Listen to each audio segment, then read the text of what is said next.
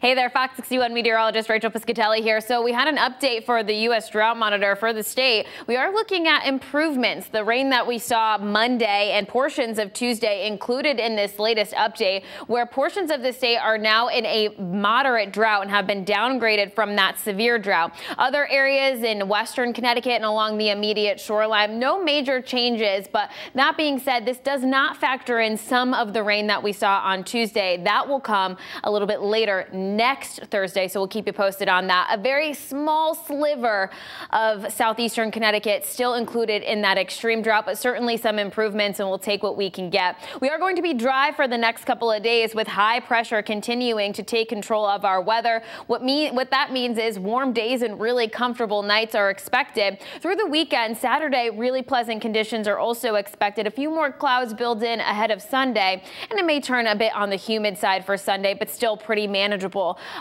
for this time of year. Temperature-wise today will be in the lower to middle 70s across the Connecticut shoreline, just a couple of degrees shy of 80 degrees in Hartford. Windsor locks at 78 degrees. So over the course of the next couple of hours, any clouds coverage out there will make way to a lot of sunshine into the afternoon, with winds out of the north to northwest 5 to about 15 miles per hour. High temperatures by 4 p.m. ranging in the upper 70s. Overnight tonight, temperatures dip and fall back rather quickly into the 60s and then eventually into the 50s overnight, and some scattered 40s are certainly possible for some of our cooler spots. Heading through the day on Friday, temperatures will approach the 80-degree mark along the Connecticut shoreline, 82 degrees in Hartford, 80 degrees in Torrington, in line with where we should be for this time of year. The average is just around 79 to 80 degrees. 86 on Saturday, so mild conditions, but also bright conditions too.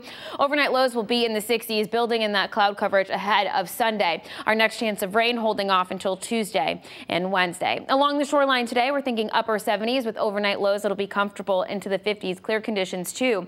A full moon on Friday and Saturday morning. Now you can take a look at that, take a peek before the sun comes out. 80 degrees on Friday, 84 degrees on Saturday. You're looking at Sunday, 82 with the cloud coverage building in. Tuesday and Wednesday looking a little bit wet, so we'll keep you posted on that. We still need the rain. It's been a bit, so we'll keep you posted every step of the way. You can find your full forecast always on fox61.com. Have a great day.